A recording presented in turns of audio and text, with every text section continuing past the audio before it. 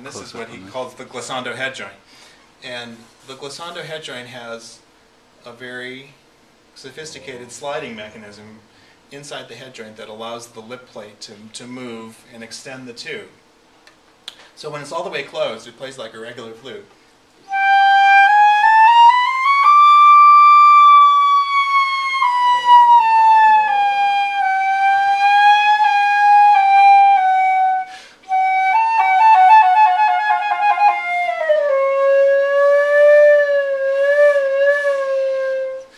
And for me so far in my life, it's been a great toy. I've had a really fun time playing with it.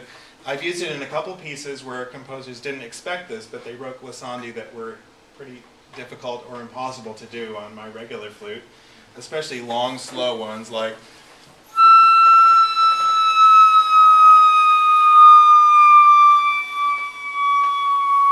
well, you really couldn't do that on a flute that didn't have one of these. With this flute, as you can see, you can do it pretty nicely. I'm just beginning to explore some of the possibilities of this. There are some people, if you went on YouTube and looked up glissando head joint, you'll find a few performers that have, including Robert, who've done some very cool stuff with this, and I hope to join them one of these days. Can you try that with a multiphonic? Yeah, good idea. Let's see what happens. I don't know whether it works or not.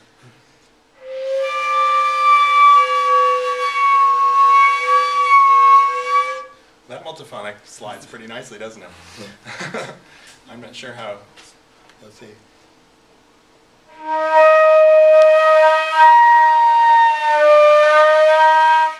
I think it's good for multiphonics. It'd also be cool for singing and playing.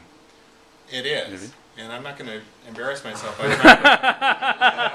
having done it before, but okay. some of the demonstrations I've heard with this have incorporated singing in a way that works really well. So this is the latest thing, and Robert loaned me this one in order that I could get it out into the world and get composers writing music for it and me performing on it. So I don't know what to tell you, but this is something that I'm hoping to use more in the future. And I can tell you what the range of this is. As you might imagine, if you think about it, it depends on what note you're playing, because this telescopes a finite amount, and when we're playing a low note on the flute, we're talking about a 2.5 foot long tube, and when we play a high note on the flute, we're talking about a 1 foot long tube. So the percentage of that length that telescopes changes. So when I'm playing the very lowest note on the flute,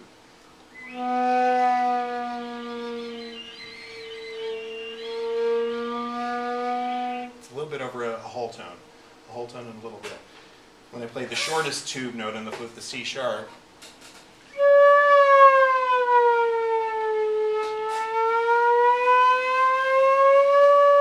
it's a little bit more than a major third.